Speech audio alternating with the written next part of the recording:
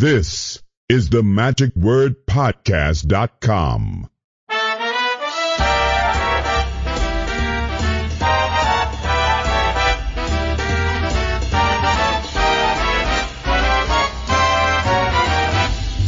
Hello, this is Scott Wells for the magicwordpodcast.com. This week's episode is brought to you by the Friends of the Magic Word. This week we'd like to welcome two new friends of the Magic Word, Mr. Jay Frazier and Michael Collins. Thank you, Jay, very much for making your monthly pledge. And also, thank you, Mike, for your ongoing pledge, and particularly for you being the first one to make an annual pledge. For the rest of you, let me just mention that this is a brand new feature that Patreon.com now offers. If you're interested in making an annual pledge rather than pledging monthly, that you can do that and receive a discount, but still receive all the same great perks at whatever level of membership that you want to join. So please go over to Patreon.com, and there you can check it out. Go to the magicwordpodcast.com, and you can go to Become a Friend of the Magic Word. You'll get some information there about why we could use your support. So again, congratulations, Mike, and thank each of you who are the Friends of the Magic Word for your patronage, and thank each of you who are listening this week and every week for coming in and listening. For the last 2 weeks, we've been running a contest for an opportunity for two people to win an autographed copy of Master of Deception by John Ivan Palmer. So stay tuned until after the end of this episode, in which we will announce the names of the two people drawn as winners who will be receiving the two autographed copies of this book. Well, last week we had an interesting conversation with not only one, not two, but three different people, and I also encourage people to leave comments. There's a place at the bottom of each of the blogs in which that you can leave comments, and again, as I said, I encourage you, if you enjoy the podcast or you want other people to know about how that you like that, if you could leave a comment or two.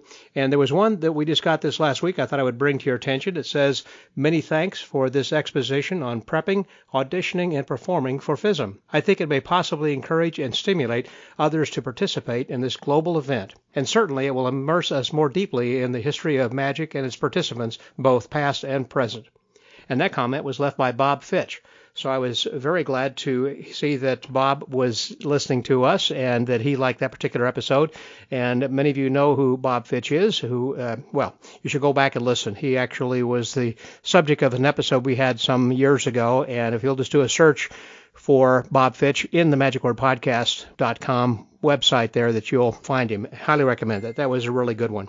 Anyhow, thank you, Bob, and thank you also for those who participated again last week, and that included Vinnie Grasso, who is a past national president of the Society of American Magicians and also the contest chairman, and Boris Wilde, who is a winner of FISM in a previous year and also currently the head of the jury for the judges, and also Noel Britten, who is a president of the Magic Circle. And he also gave us some great insight to those who are interested in competing.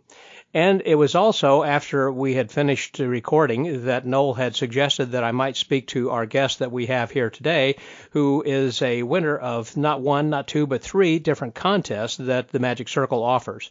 Edward Hilsum is, again, a three-time or a Triple Crown winner of the Magic Circle contest, and he also had been touring with some illusionists for a long time and has some really great background and some really interesting stories, and also a lot to share when it comes to the contest that he had entered, why he did, and how he prepared for this, and also his goals. And what's interesting is that at 28 years old, he has accomplished so much and has such a bright future ahead of him. So I think you're going to enjoy this week's episode with my guest, Mr. Edward Hilsum, here on The Magic Word.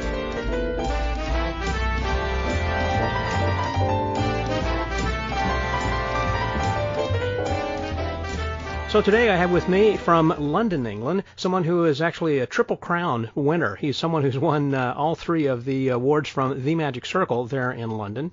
And we're going to talk about his contest and what's driven him. I think it's going to be fascinating. And I know you guys are going to enjoy my conversation here with my guest, Mr. Edward Hilsum. Hi there, Edward. Hi, Scott. Thanks for having me. Well, it's great to have you on the podcast episode here today. I was talking with Noel Britten, who is the president of the Magic Circle, and he suggested that I might talk with you, and I don't know why I haven't actually before. One is, I guess, because we haven't been really acquainted nor introduced, but through Noel we have, and the reason I would like to have talked with you sometime before is because of the awards that you have won. So you had said just before we got on the air over here that there are 3 different awards that different competitions that the Magic Circle has. Could you describe those again? Yes, so there's the Stage Magician of the Year, which is obviously for stage magic. There's the Close-Up Magician of the Year.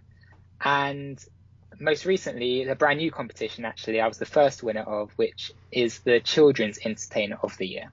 That's interesting. Now, there's nothing that's necessarily, I mean, you could be a comedy performer, but there's not a comedy category necessarily then within any of those.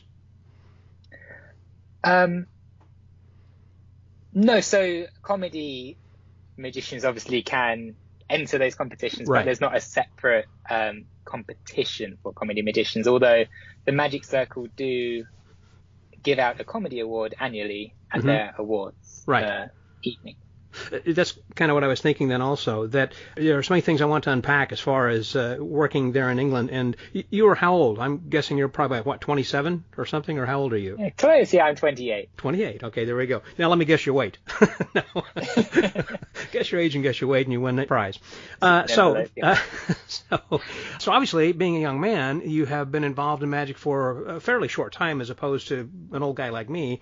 And so how did you get, I kind of hate asking these kinds of questions, but because of your path, where it's taken you so far, how did you get started? Sure, I'll keep it brief. Well, it feels like a long time to me because it's most of my life. Sure, of course. But get to relative. Yeah, so I guess like most people, I got the magic set when I was very young.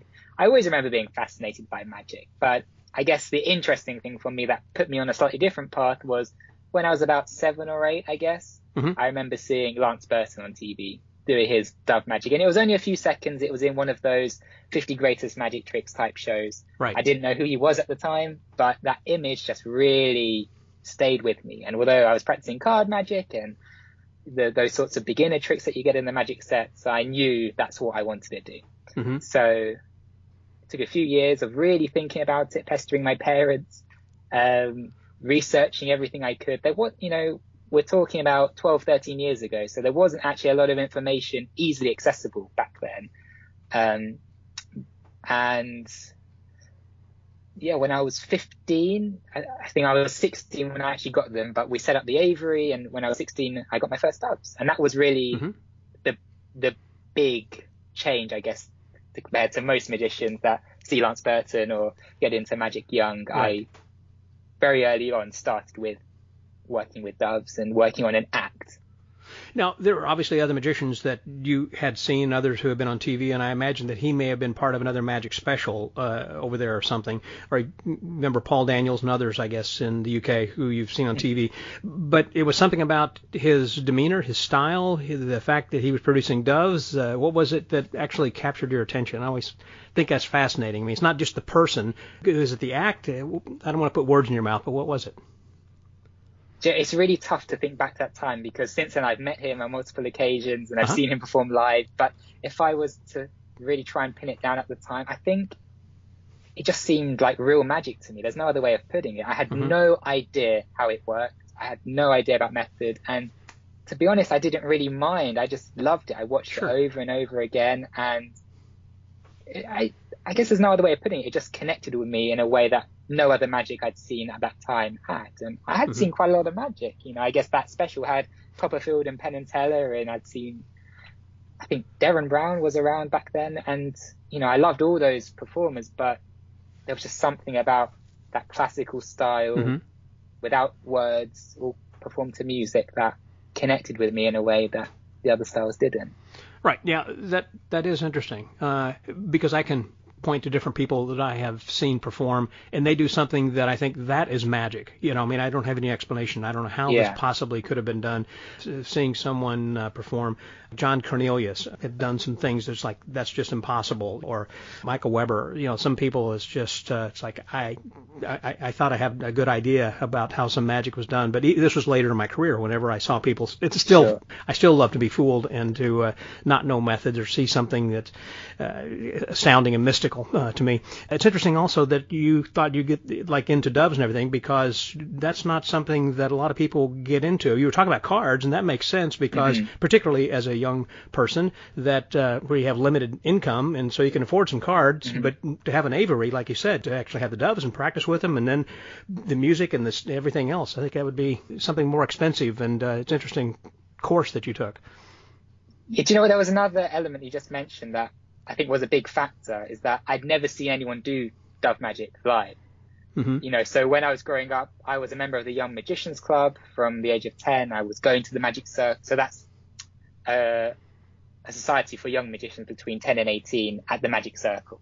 So they meet once a month. So I was going to the Magic Circle from a young age, seeing a lot of magic, but I'd never seen that style of magic live. So I think that perhaps is why it connected with me even more when I saw it on TV, because I just wasn't aware that it was even a thing. Even a thing, yeah, I understand. No, there are not a lot of dove magicians around. I mean, it seems like you can, as far as those who are at the pinnacle of their career, there are just a handful of people that kind of come to mind that would be contemporaries, basically. Some people have been around, Channing Pollock and others, you know, in the past, and Shimada, but as far as new people, you know, James DeMare. And, well, it's interesting, you know, that I was thinking about Johnny Ace Palmer, who also uses they produced dove going close up even then too.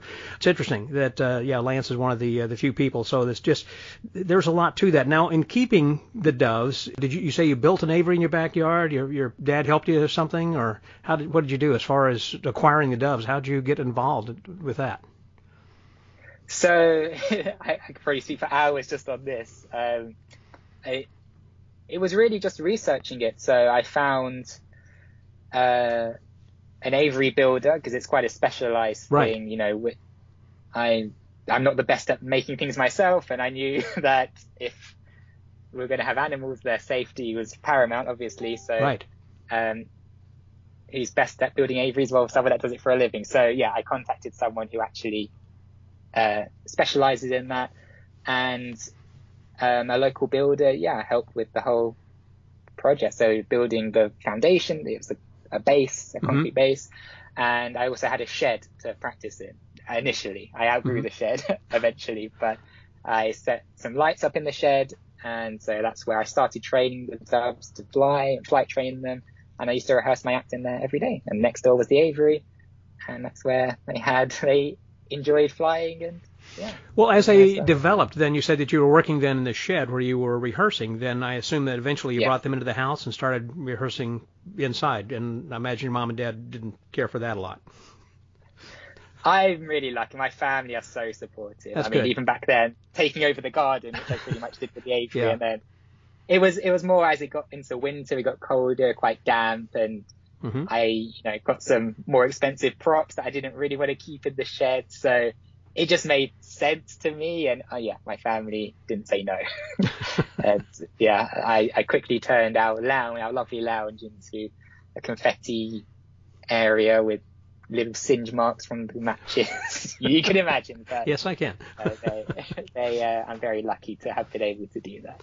Yep. I used to do dove magic. I have done a little bit of everything, and I had an aviary also that I'd built. And then alongside the cage I had a place for my rabbit. And so I had the rabbit over there, and then the aviary that was next to it in the backyard. But our temperature, our climate is a little bit more temperate over here. I know that you have some pretty dreek days, that they're very cold and rainy. And so did you eventually bring them into the house and then leave them there, or put them in the shed? So I've got a new aviary now, but the original aviary, I did actually put heating in there in the sheltered area, and made sure it was completely shut off, like covered from the elements. But after speaking to some vets, I've got a very good vet locally, and he told me they fine all year round. The only thing that where I am, I need to worry about is the water freezing, because the lowest it goes to is -2, -3. Mm-hmm. And so the doves themselves are fine in that temperature. It's just, obviously, if the water freezes, they can't physically get a drink. So that's the only thing that I've had to be aware of. I was obviously worried the first few years when it was so cold, but the doves are absolutely fine. Because it's, it doesn't suddenly go from 20 degrees to, I'm talking Celsius. It's not like a cold snap. Right. Yeah, right. it doesn't suddenly go from warm to minus. So they're amazing.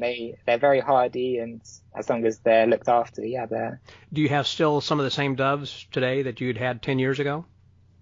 I do, yeah. My oldest dove is 13. Okay. Yeah, so right. Have you named it? him? The beginning, yeah. You named it? They all have names, yeah. That dove is named Cadabra. Cadabra, okay. Yeah. Okay, so tell me, how many doves and what are their names? I have 14 doves. I won't go through all the names. Wow, but they're, named after just friends, heroes of mine, and names are all right. Sure. Do they respond to you? They, whenever you call their name, or you just, know them, who they are? They don't respond to name, no, but they do certainly have personalities. I'm sure you experienced with your doves that they are all different. And that's true. I've got some doves that are extremely affectionate and some that are just very docile. They're different, and that's part of the joy. They're my little family. That's right. Yep. Speaking of which, on a family that I only wanted so many doves, and they kept laying all the time, and so my wife would go out regularly in the aviary, and what you would say is just do an abortion. She'd take the eggs and just throw them against the fence. It's like, I don't want these anymore. Oh my gosh, yeah. Anymore. So as soon as she saw that they were sitting, she'd move them aside and pick up their eggs and dash them. So we didn't have any more than what we actually needed, because we knew they're going to be living for a long time. I know that another thing, the handling with doves, that is living with doves, that they can have dove dust, which can get in your lungs. And I go back to David Oliver here in the U.S., over in Boston, Massachusetts area, who had to have lung replacement. And he had a big article that's been in Gene Magazine and elsewhere about his issue. And I know others who have had some issue with that. Regardless of how clean that you might keep them, that they're still going to be having this dust if you live with them 24/7. So that's why it's good, I guess, that you have an aviary outside, that they're not in your house. You're familiar with that? Yes, and I heard of that. I was warned, I think, before I heard of David's particular story, but that's when it really hit home that it's wise to keep them outside, and I'm lucky I'm in an area where I can. But also, I don't think I did before, but when I became aware that it is such a serious problem, every time I'm in there for any length of time, I wear a pretty serious mask. I switched from disposable mask to a pretty heavy duty one, and it's something that also I was very aware of. I've toured a lot around the UK and a little bit in America with the birds, and even when I'm in a dressing room for a long time, when we can, I always try to have the doves in a separate room to the room I'm in for the majority of the time. And I think just being aware that that is potentially an issue, helps you prepare for it. Yeah, that's a good point. You touch on another area, and that has to do with the places where you can perform that, which is another thing. Where you're doing as a young person, and you can only afford cards, but then you decide to get some doves. It's the venues of where you're going to be able to find to perform. In other words, that you can find more places where there's going to be a corporate cocktail strolling or restaurant or pub or whatever, and doing some close-up stuff. But doves is a stage act with music typically, and something that requires lighting and everything else. So you're kind of limited to the number of shows that you would do. I mean, you can rehearse all that you want for a month for the one show you're going to do or something if you can't find the right venue. Have there been, or are there a lot of venues in and around the UK? You said that you had toured around there plus come to America. What kind of places do you perform?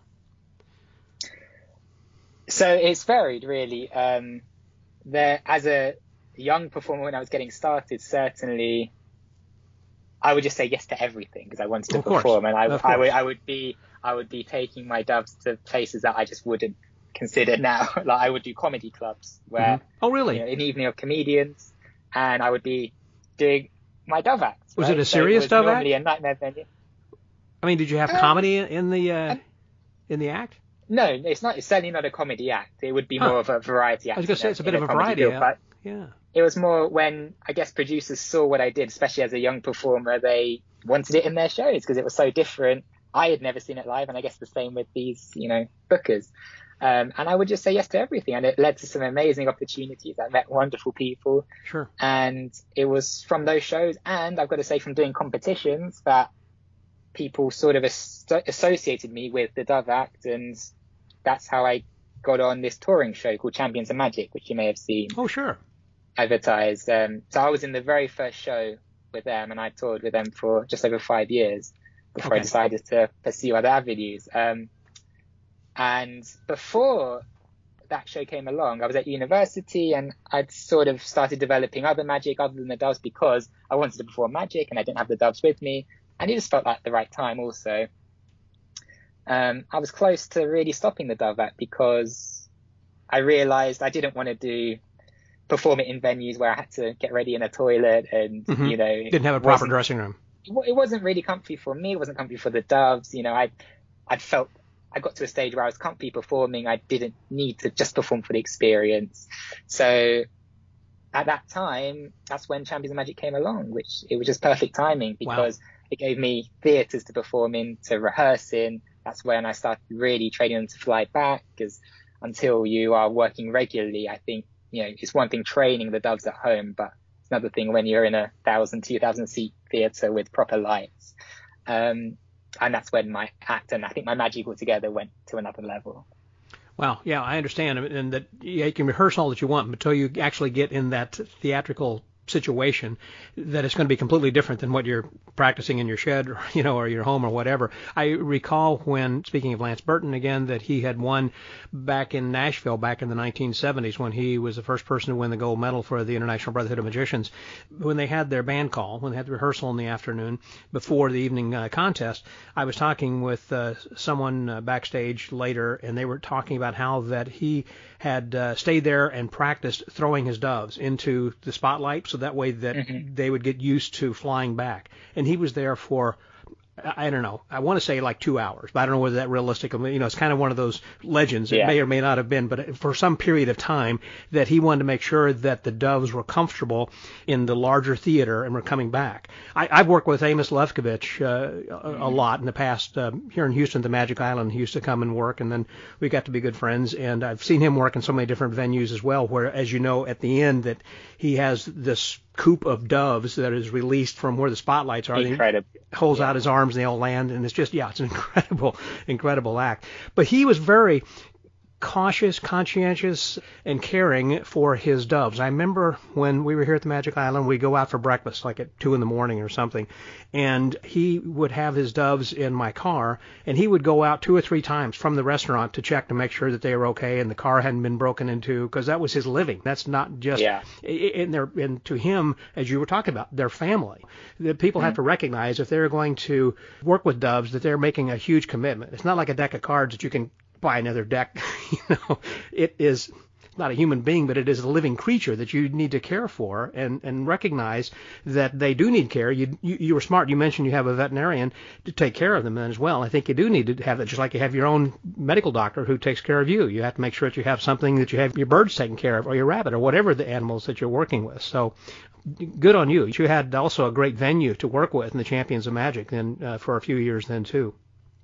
Yeah, I think, just to touch on the care, I think it's so vital that if you have animals in your act, that, that's the number one priority, that you care for them. And to me, it was just, it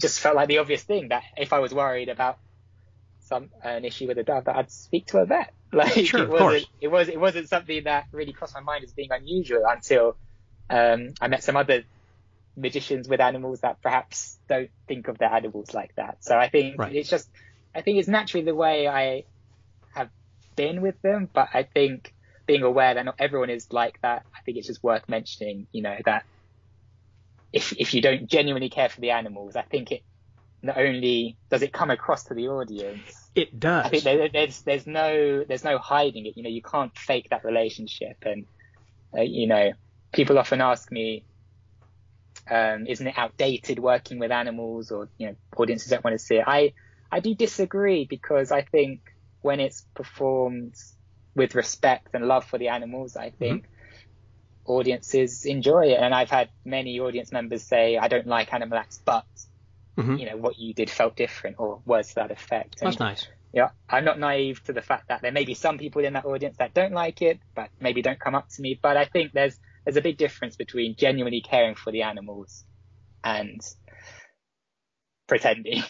And pretending, you're exactly right. Yeah. That goes back to to kind of show how old I am, that I was, before the first time I'd worked at the Magic Castle, and Bill Larson said, I got something from the SPCA, this is the Society for the Preservation of, Protection of Animals, Animal Rights Association. Years ago, used to go by the stage name of Great Scott.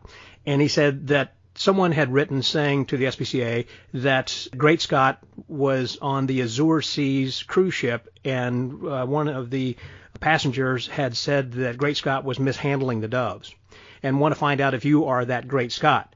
And I wrote back and I sent a picture and I said, no, here's my promo picture. This is me. We've never been on the Azure Seas, not me. And so anyhow, I ended up working this fine, but I had to prove to Bill Larson that it was not me. And I later found out who this person was, and also a little bit more detail, apparently, that this passenger had seen the way that the doves had been stuffed into a box or a cage and were dirty. They were in a dirty area. Just, it didn't look like they were being cared for properly, and what this person was complaining about. So my point is, I think that people do notice whether that you are showing a genuine love for your animals, the way that you handle and treat them and care for them, not only during the show, but also after the show, that they can, particularly on a cruise ship where they can see you, on a daily basis, to make sure that you are continuing your respect, and that's not just something that you feign while you're on stage. That really is you. And this person wasn't at the time. So anyhow, it's kind of a interesting backstory. Do you ever receive then after a show, or did you, when you were doing this with the Champions of Magic, when they were coming and saying that they loved the show, but anybody was saying it didn't like the way that you were handling or using animals? Because I know that I mentioned the SPCA, but also PETA, the People Eating Tasty Animals, or whatever that stands for, that they also are complaining about people using animals like wild tigers and whatever else in magic shows. Has anybody come to you and said, oh, you shouldn't be using doves?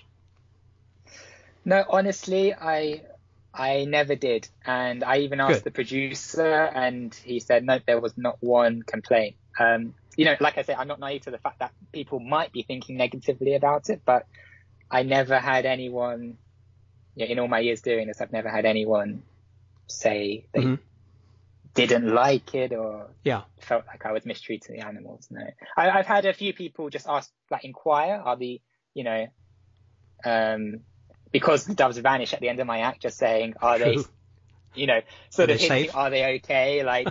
But a bit tongue in cheek, you sometimes get that sort of comment, people wanting to meet the doves, but no, I've never.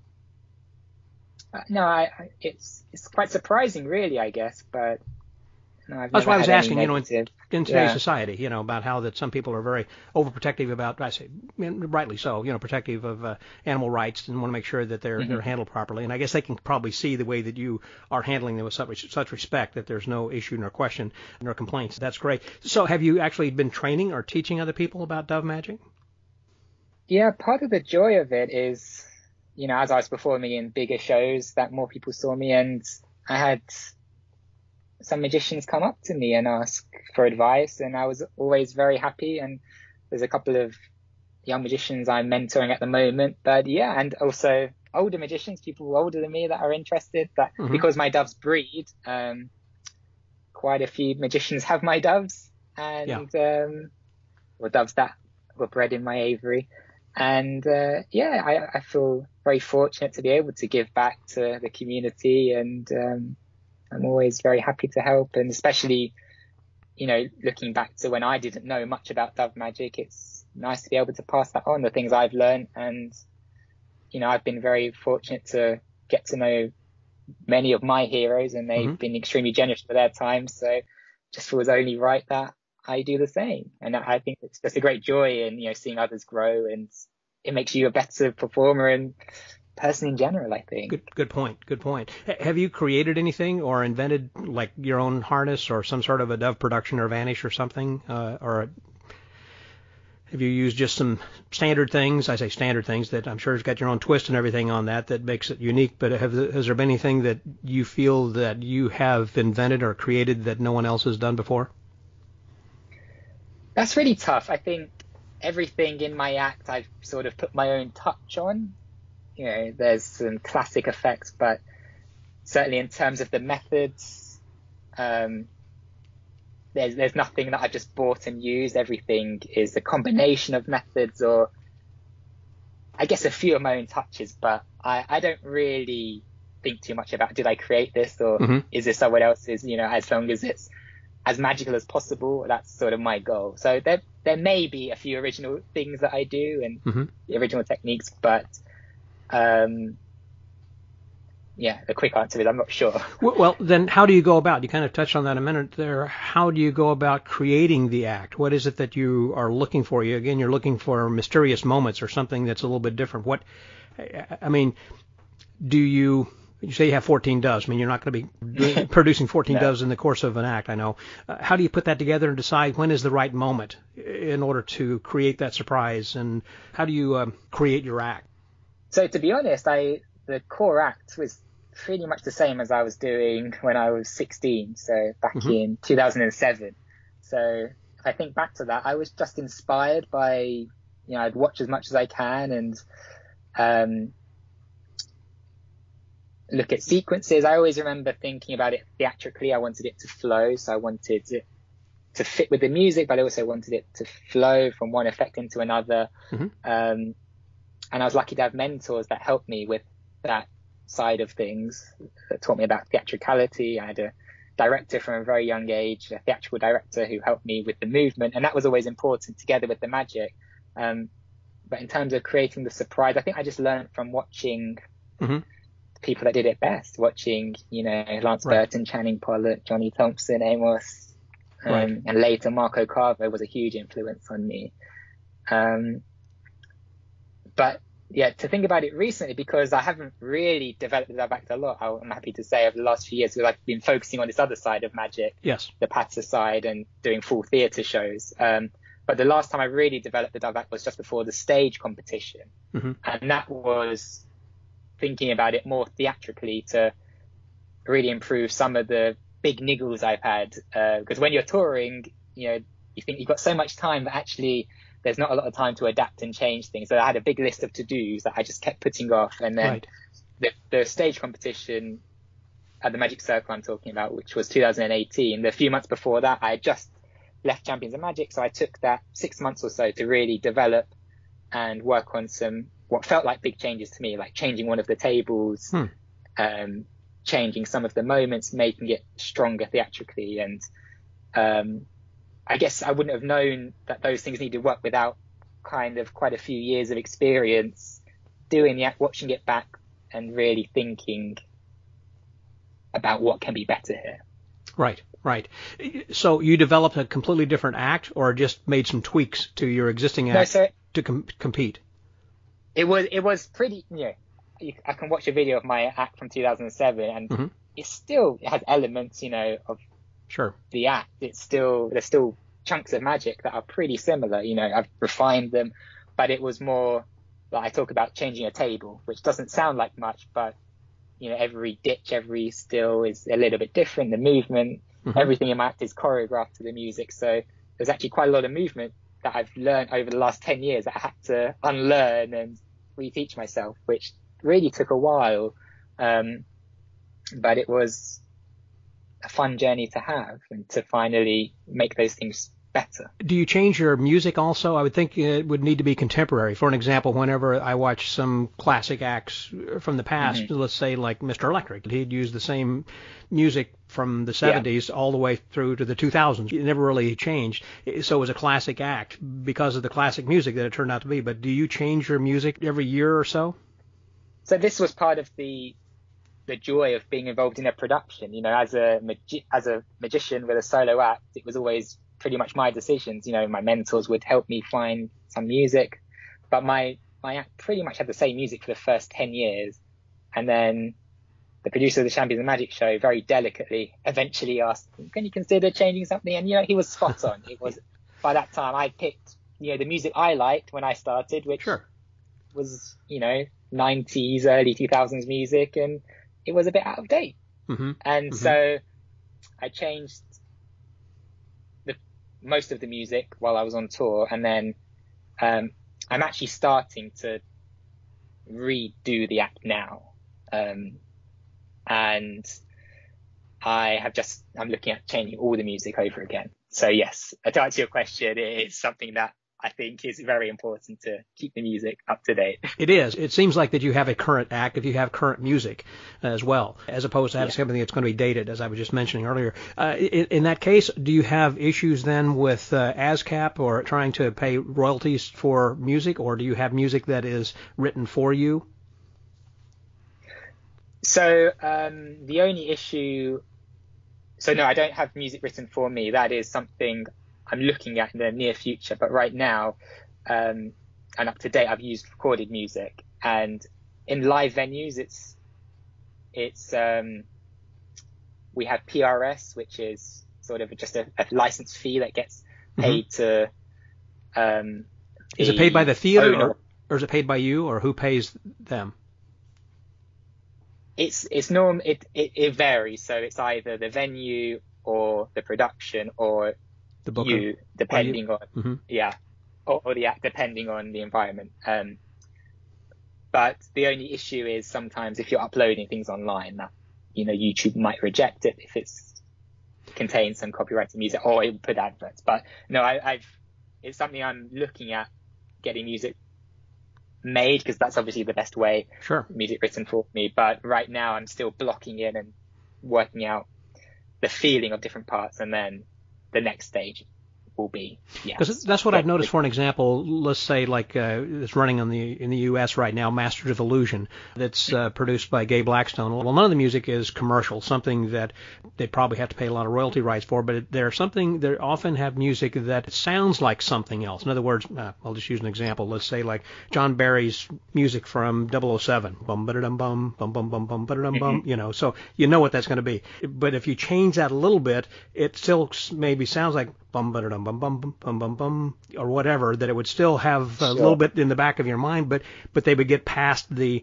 having to pay royalties for that. So that's what I'm saying. Whenever you're going to be having some music that's eventually going to be made for yourself, that way that YouTube's not going to bump that off either. I know exactly what you're saying. I've had the same thing. So of mine. They're saying, hey, this is copyrighted music, and so you can't monetize this, and then, et cetera. So fine, but you have to recognize that, whenever that you're putting that together. Well, I assume that is something you spent a lot of time doing, but then you apparently must have been doing a lot of birthday parties to be a children's entertainer and to have won the Children's Entertainer Award.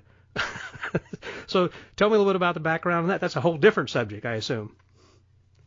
To be honest, I've probably done 3 children's parties in my life. Oh, my goodness. I wouldn't consider myself a children's that. entertainer, but I will explain the story. So okay. I've had 2 1-hour theatre shows, which I created for the Edinburgh Festival, the Fringe Festival. Fringe. And the first one was in 2015. It was called Genie, and that was a show where I granted 3 wishes to members of the audience. And that was a family show. Mm-hmm. So children were involved in elements and adults were involved in elements, but it wasn't a kids show. And then my second show last year was called Silver, and it was more of an adult show, but it was still a family-friendly show. So it certainly wasn't tailored for the children, but children could come and enjoy it with the adults. Mm-hmm. And in both of those shows, there were routines. Actually, in Silver is probably a better example. There was just one element that I performed with a child, and it was probably the strongest part of the show. I think everyone watching would probably agree with that. And the child was only on stage for probably 5 minutes altogether, mm-hmm. one part towards the beginning and then a little moment at the end.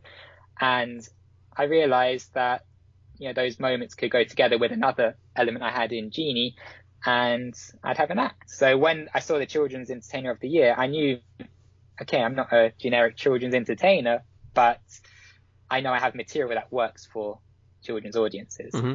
So I put those together, and yeah, that's how that came to be. So I can talk more about that if it's of interest of the material, but just to explain that, although I'm not a children's entertainer, I knew my magic would work in that environment. That's interesting. Now, the contest itself, what'd you have, 10, 12, 15 minutes? What was the timeline that you had to compete? It was a maximum of 12 minutes, a hard 12 minutes, I seem to remember. I can't remember if there was a minimum. There probably was. I think it was 10 to 12. Mm-hmm. And the reason I entered the competition, well, firstly, it was a deadline. I'm a big fan of deadlines to improve for and to stretch myself for. But also I realized it was not a children's party. It was held at the Magic Circle. It was a theatre show. And there were children in attendance, I assume. There were children in attendance, but they were sat with their parents. You know, it wasn't a group of 50 children on the floor. I was on stage, you know, so all those things that would terrify me about a children's party, of, you know, keeping the children occupied and sat down and all those things, I knew would not be an issue. The curtains would open and I would do my act. So that was home to me. That feels like second nature, especially at the Magic Circle. So, I invited one child up on stage to do most of the act, but it was a theatre act in my mind, and with magic that works for family audiences. Yeah, something that you'd already used, and so you took a couple of pieces and put that together. So you probably just had, a couple of different effects? I mean, within a 12-minute period, you wouldn't have too many things you could do. Exactly. So I can tell you what I did. I did a Miser's Dream routine. So my shows are quite narrative-led. So actually, it started with me telling the story of how I got into magic, and I won't go into that, but I had to cut that really down to fit into the 12 minutes because... So it was different from the story you just told us about Lance Burton and watching TV. You had a different fabricated story, I assume, that sounded great for stage. Well, no, but Lance Burton isn't the reason I got into magic. There was, I talk about the first time I remember seeing magic. Okay. Was a coin, the feeling of a coin coming out of my ear. So, to go back to Lance Burton thing, I think that was the sort of, what I realized you could do as a magician. Okay, kind of a light bulb moment, yeah. Yeah. So, so you did the Miser's Dream, and then what else? Miser's Dream, and then the ending of my first genie, which is a magician's assistant type routine where I put a jacket on the child. Yes. And my arms through the jacket, and it looks like the child's doing the magic. And actually, talking to Lance Burton, there's a lovely connection there, because as we were coming up with the ending for my first show, I knew I wanted a child to become the star of the show, and I wanted the child to really do magic and the audience give them a round of applause. And we're thinking, what can they do? And I kept coming back to Lance Burton's routine I saw him do with, that type of routine where you put the jacket over the child, and he used to do part of his dove act. And I remembered it so vividly, but I kept thinking, well, I can't do it, it's Lance's. And my good friend James Friedman, who I collaborate a lot with, said, well, why don't you just ask Lance for permission? So I did ask him for permission to do something based on the blocking of his routine, and amazingly, he granted me his permission. So he's a great guy. Yeah, lovely guy, and extremely grateful for that. Yeah, so that came direct. Well, my version of that routine, which finished with the child producing a dove, and then there's a lovely callback where I pass something on to the child, and there's an impossible moment of magic with that.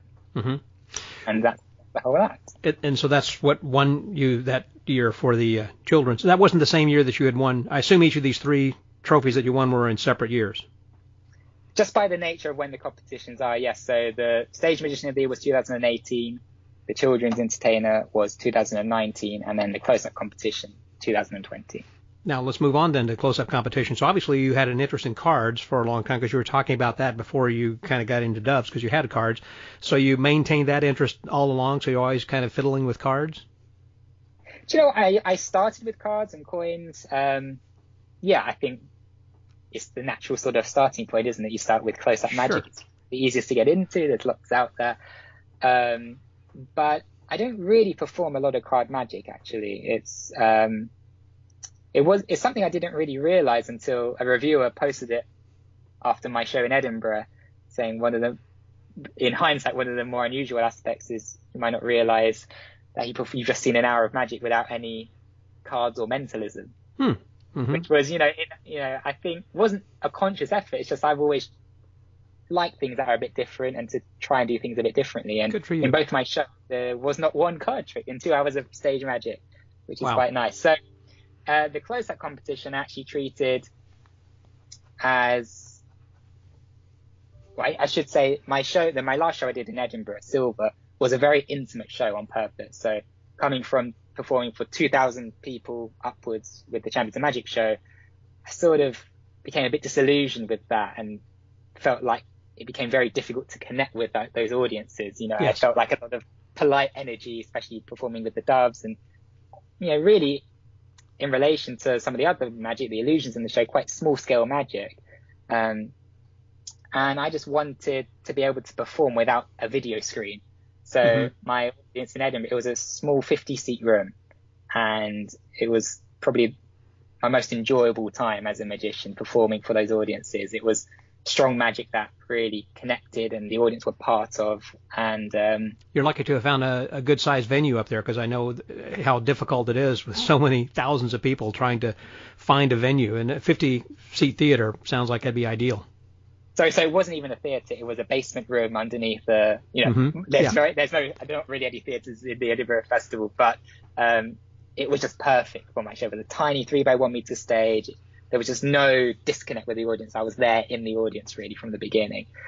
And so I realized, so the pieces I performed in the close-up competition were from that show. So they were really developed as stage pieces, but I knew they worked with very close audience, if that makes sense. So what I did probably wasn't stereotypically wouldn't be known by magicians as close-up magic. It's more stand-up magic kind of that thing. Works in parlor in that environment. Yes. Yeah. Mm-hmm. Well, if you weren't doing cards, let me ask you, within that 12-minute period, what were you doing? And it wasn't cards and mentalism. What did you? I assume coins. Yes. So I created a coin routine quite a few years ago called Silver, which gave its name to the full show, that I'm really proud of. So that's a coin routine performed to music, and I bring one person from the audience up on stage to experience it right up close. And then there was another piece of magic that I developed for the show, which is really interesting. It's I show a photo in a frame. I'm trying to dissect this for you without telling you the full presentation, but it is basically based on the importance of memories and checking in on our memories. And I show a photo that I had forgotten about that meant a lot to me. And then I ask everyone in the audience to open their phones and flick through their photos and find one they've forgotten they had. Yeah. So everyone finds these forgotten photos, thinks back to these times. And I pick someone, they join me. I do some magic with my photo. It gets torn up, restored impossibly. They then take the empty frame. I say, think back to your memory. And they open their hands, and inside the empty frame is now their photo that they were thinking of. Wow, that was from their phone. And yes, so it's a really powerful moment. And I stripped that back for the close-up competition because I didn't have time to do the full presentation. So it became,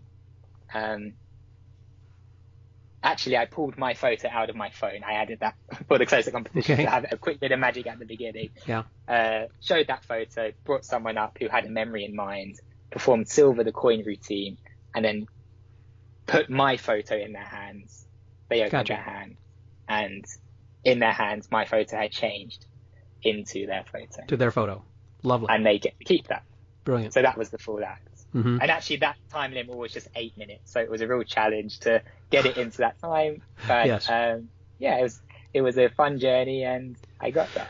Well, the natural progression, I would think, having won each of those competitions at such a prestigious level at the Magic Circle, do you have visions for long term of competing and going to the Continental World Championships, taking you ultimately to FISM? Is that something in the back of your mind you're thinking about? Yes, so it wasn't. And then talking about those two pieces of magic, the Silver coin routine and the photo routine, I didn't really realize it until after the competition when, people were asking me about the competitions, as you have, that actually those two pieces are original with me, and I'm really proud of them, and I'm still developing them. So I do feel like that is certainly an act that is sort of FISM worthy. Not FISM level, but yeah, I guess I'm on the way to being a FISM. So I did enter this year the FISM European Championships, and unfortunately they've been postponed to next year. But I've also, as I said, I like a deadline. Because I was going anyway, I entered with my Dove act in the stage competition. For the Continental Championships? That's right. Okay, so you're going to be entering in 2 different categories? Yes, so I am entering the stage and the close-up. Okay. Would that be called micro magic or not? I think that, So I am, it's parlor magic under the close-up. Okay. I think that is yeah. I know they have subcategories. Yes, it was a while ago since I did the form, but I felt parlor magic, is basically, as I took it, intimate stage magic, which is what that act is best suited for. So that's going to be in 2021 when they have the Continental, the European Championships. Where do you go to compete? Or would it be locally and the judges come around and just judge in your area? Or do you all show up at one place, like in Madrid or someplace? Or where will it be? No, it's in Spain, close to Barcelona. And yeah, that's why, it's been postponed, because it is everyone getting together in one place and traveling together. So yeah, I was really excited to, I felt like I built up some momentum at the beginning of this year, but of course, it's for good reason to be postponed and gives me some more time to prepare, especially with the Dove Act. There's quite a few changes that I'm working on, and looking forward to finally getting out and well, good luck. That really sounds great. So what is your long-term plan? I mean, being a young gentleman at 28, and you have done a lot of and accomplished so much that people who are twice your age wouldn't come close to. What are your 5, 10, 15, 30-year plan? I mean, where do you see yourself like 5, 10 years from now? What do you want to have achieved? Yeah, that's really tough. I try not to look too far ahead. You should. I stay positive at doing what I'm doing, but especially if you like deadlines. Yeah, I really enjoy the magic I'm doing right now. The magic that is in my new show that I debuted last year. I had some opportunities lined up this year that I hope will, roll over to next year, and I just really want to perform more of that. So long term, I would just love to be able to perform my show. So in any way, shape or form, really, that show also was on purpose created to be quite low maintenance, if that makes sense. Like going from the Dove Act, which needed all the tech and couldn't really travel with internationally. This new show is very travel friendly and more about the story and the narrative and the performance than the physical props. Well, that's why I was wondering if, in the long term, that you were actually looking to have something that you would have as a steady venue, some place that you would continue to go back to on a regular basis, as opposed to touring, because you've done touring shows, and so I don't know, or whether it might be on television or to have your own series or something, or perhaps, again, coming to the States and working in Vegas or having something. I just didn't know if there was a long-term plan that you have that would be ideal. I mean, if you talked about your show called Genie, Making a Wish, what your wish might be. I guess the dream would be to have my own venue where I could perform, show, and create an experience for audiences. Yeah, I really loved performing in America. It was a stressful time I had to borrow birds. I will not go into that, but it was. I was wondering whether my doves. You'd have to quarantine or couldn't bring your doves in. Yeah, we looked at it, and it just, I was really worried with the risks of, I've never, my doves have never flown as, they basically go as cargo, and yeah, I just wasn't really too keen on that idea, and that was a whole challenge in itself, not having my doves, and it felt like going back a step because I just trained them to fly, etc. Yeah. So I would love to come back to America. And yeah, I guess, I have toured, but I feel like if I could do something new on tour, it would be exciting again. I did enjoy touring. So I wouldn't say no to, opportunity if it came along, but I think the dream really would be to have somewhere where I could do my show. But even if that was, touring or doing something else, I think I'd be happy as long as I'm performing. Well, that's what I was wondering. Again, let's say that in a perfect world and that you won FISM Grand Prix. Let's say, you know, in your imagination that you have won that. Where would you hope to go from there? Well, do you know, I think what winning competitions has taught me is that they don't entitle you to anything, right? That's a good point. Nope, they don't. As a, you know, I feel like I'm still a young magician. As a younger magician, I remember thinking, you win a competition and the world's your oyster. You know, the world, everything gets delivered to you. But I think what's more important is ending up with an act that people want, right? So I've become friends with Marco Carver, who won the first place at FISM in 2012. But before that, he was already probably the most in-demand bird act in the world. You know, his diary was full for the next 6 years at one time. He has his choice of venues and he's performing. You know, the FISM competition was more ticking a box. Yeah. You know, and it was a lovely box to tick, but you know, I can tell you the trophies are on the top shelf in his living room. He doesn't look at them. It's not important to him. And what's important is working and still improving the act. I think if I got to that stage one day where I did do well at FISM, I think that's just a sign that I've got an act that's worth that people want to see. You know, so I think that is where I would love to end up, is having an act that is busy and I'm performing and sharing with people. Well, that's the attitude of a true performer. When I think of people, let's say, who have won Grammys or they have because they just want to continue with their music and to perform someplace else. It's like, they've got all these nice trophies, but they can put them on the shelf. The same thing with actors that can put their BAFTAs or their Emmys or Academy Award Oscars on the shelf.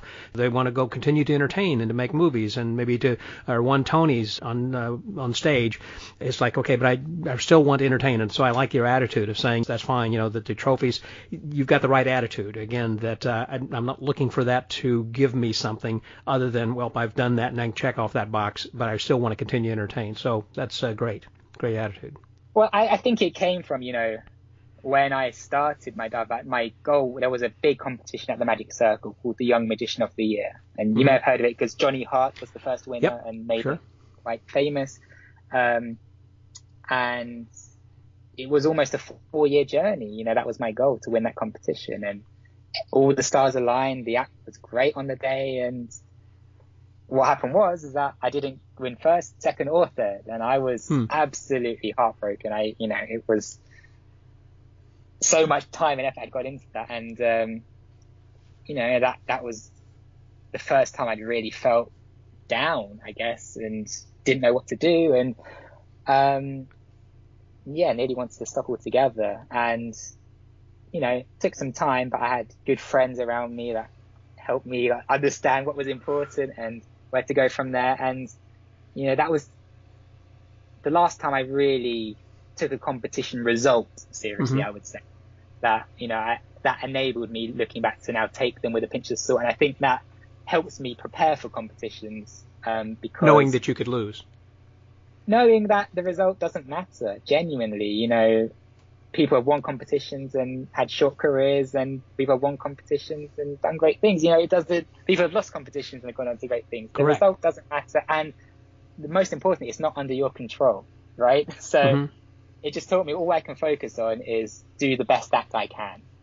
And it sort of takes that weight off your shoulders once you realize that, you know, of course it's tough to think it doesn't matter when you've prepared and invested so much into preparing. But if you can genuinely get to that point, which I feel I have recently, where actually, you know, I don't mind about the result. I just want to create something, treat it as a deadline and that I can work towards, and, you know, create an act that can go somewhere else. I think it's made me healthier mentally, and also, you know, meant that I don't really parade the awards as, you know, you might do if... Right. No, I understand. You've answered my unasked question, and that was, how did you deal with rejection? And it sounds like that you did, and you recognized it, moved on, and then have a great attitude as to future competitions, win or lose, that it's not going to devastate you as it did that first time. I think it takes time. I mean, I was very lucky to have a good group, you know, good family and people around that helped me just with the magic and focus on new things. But I think ultimately, it's very easy to say, don't take it too seriously. But I know, if I'd have told myself that all those years ago, I still would have cared just as much. And I think that's part of it. You have to sort of go through it in a way to realize it doesn't matter, So it's one of those funny things. But I think it helps to at least be aware that, people forget when you don't win, and you're the only one that really remembers it. Great advice. Great advice. Well, Edward, thank you very much for your time here today. The name of my podcast is called The Magic Word, and I always like to close asking my guests, what is it that's your philosophy of life? Basically, what is your magic word? Not necessarily a word, it could be a phrase. What is it you live by? What is your mantra? What's important to you? I think generally is just try and be positive, focus on the thing, be grateful for the things that you have. And I think, especially in magic, try and be kind. It's a very small world, and True. I've been lucky to have, heroes of mine that have become good friends and mentors, and I've always tried to give back where I can and help others, help young magicians. And, I think the world has an amazing way of giving back that kindness eventually, but it's just I think it's just the right way to be. I've certainly be kind, enjoy helping others, and I think, we all enjoy others helping us, don't we? So we do. Well, Edward, thank you again. Those good words to live by then as well. So for the Magic Word Podcast, and from London, England, I thank you very much again for being my guest. That was Edward Hilsum, and this is Scotty out.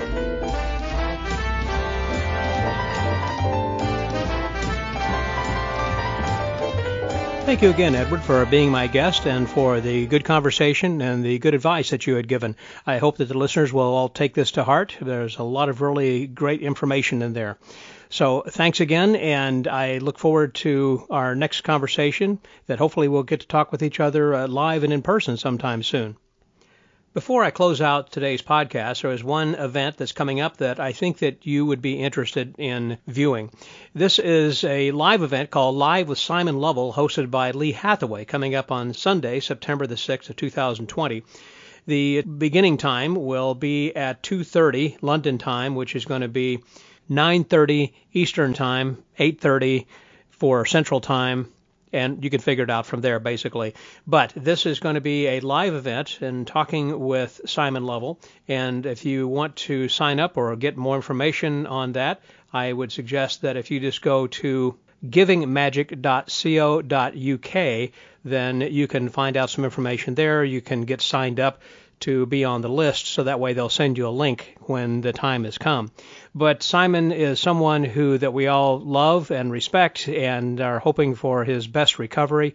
He is someone who has been a guest here on the Magic Word in previous years, but kind of hard to get hold of in the most recent years. And I often will get some emails or text messages, or occasionally when I see people live, that they will say, hey, what have you heard from Simon, or can you get in touch with him? And I have spoken with him once or twice over the phone, but it's always difficult to try to have a long and meaningful conversation. So I know that this ought to be really great that Lee Hathaway is going to facilitate. He's the one who had actually helped me to speak with Simon over the mobile phone in the past to have the conversations we have had most recently. But this should be fairly and thoroughly complete, and I'm really looking forward to that. And again, if you'll just skip over there to that website at givingmagic.co.uk, it will give you all the info that you need. I'm looking forward to this event, and I'm sure you are too. So I mentioned at the first of the podcast that we wanted to give away 2 autographed copies of Master of Deception, which was the new book written by John Ivan Palmer, and was about his father, Jack Pyle. And we had our conversation with him a couple of weeks ago and first started that contest. Well, we had several people, several dozens of people who had entered the contest, but there are only 2 copies that are going to be awarded, and both are autographed copies and direct from the printer. And so those should be going out to the 2 winners. And so the names of the winners are Wayne Taylor and Ted Mashall. Thank you guys very much for entering the contest, and I hope that you enjoy reading your autographed copy of Master of Deception. Well, we got a lot of stuff coming up over the next few weeks, and I know that you're going to enjoy the guests that I have. And in order to keep up with who I am having from week to week and who's going to be coming up, and also some suggestions from the archives, plus other great things that are going on then right now, I suggest that you subscribe to our weekly pod letter. It is just a little thing that comes into your e-box, your mailbox, your e-box each week, and that pod letter will give you some great information. All you have to do is go to themagicwordpodcast.com, and there you can subscribe to the pod letter, and that's all you need to do. Easy enough. Well, listen, thank you guys again for tuning in each week, and so until next week, stay well, get booked, and be positive and be grateful for what you have as you give back kindness. This is Scotty out.